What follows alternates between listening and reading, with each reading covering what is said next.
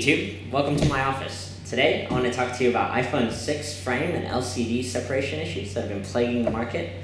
And first off, we're going to talk about the glue that goes into it. And I know we've talked about glue multiple times in the past, but today I want to talk to you specifically about hot melt glue, which is HMG for short, and CPG, which is cold press glue. Now OEM factories will use CPG to assemble their screens and frames. This process requires 15 seconds of cooling time and 2 to 3 hours to set. And once the glue has been applied to the part, it needs to carefully be held together so the glue has a chance to dry and harden. This glue isn't cheap, and the cost plus the production time and handling requirements deter generally most, if not all, third-party factories. Instead, they use HMG, which has a cooling time of 10 seconds and only needs about 6 seconds to set. The quick cooling and setting time, coupled with low costs and little to no handling requirements, makes this a no-brainer for the majority of those third-party factories, even though it's a weaker glue altogether. HMG has 3 different quality levels: low, medium, and high grades. These denote the stickiness and overall quality of the glue. Most third-party manufacturers will use the mid-grade version for Apple products, but it isn't sticky enough to meet the higher requirements of the iPhone 6's frame, which is thinner and bigger than previous models. On to the actual parts themselves. Pre-assembled and refurbished iPhone 6 screen assemblies with the frames have both high-copied and OEM frames and glass, with the frames being a custom-made copy according to the size of the original front glass. This means the molds were made just based on the parts from the actual device, without the actual precise measurements the OEM factories will have. But since the molds for these parts were produced, many factories have been using them constantly, which means that by the time the separation issue showed itself, the market was already flooded with these parts.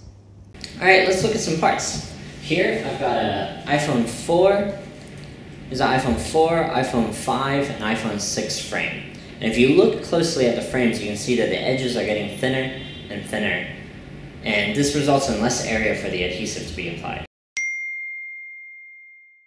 This, plus mid-grade hot melt glue, and the machinery and processes used to put these parts together are no longer good enough for the new iPhones. There are other issues with the frames and glass as well.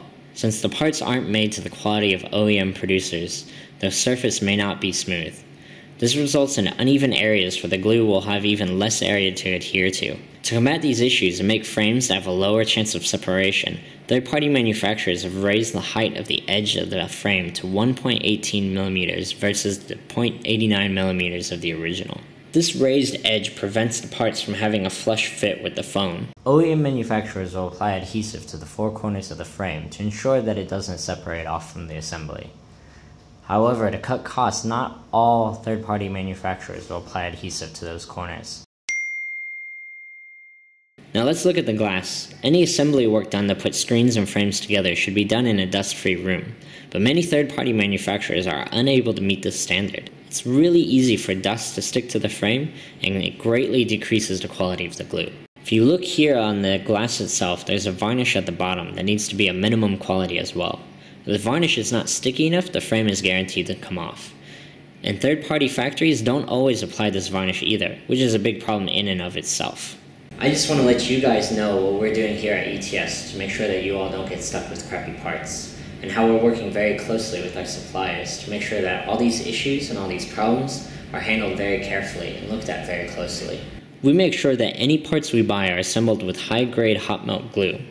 All the work to assemble the parts is done in a dust-free room, the frame height is less than 1 mm, and we carefully select glass screens with stickier varnish. We're also performing more QC testing in-house to make sure the parts will stay together. We do peel and force tests daily, as well as temperature tests at 50 degrees centigrade for 30 minutes and 0 degrees centigrade for 120 minutes.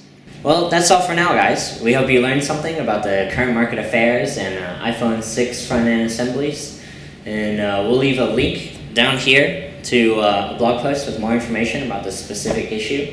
If you have any questions, feel free to leave them in the comments below. Don't forget to like and subscribe to our channel. You can also check out our website for even more information. And until the next video, thanks.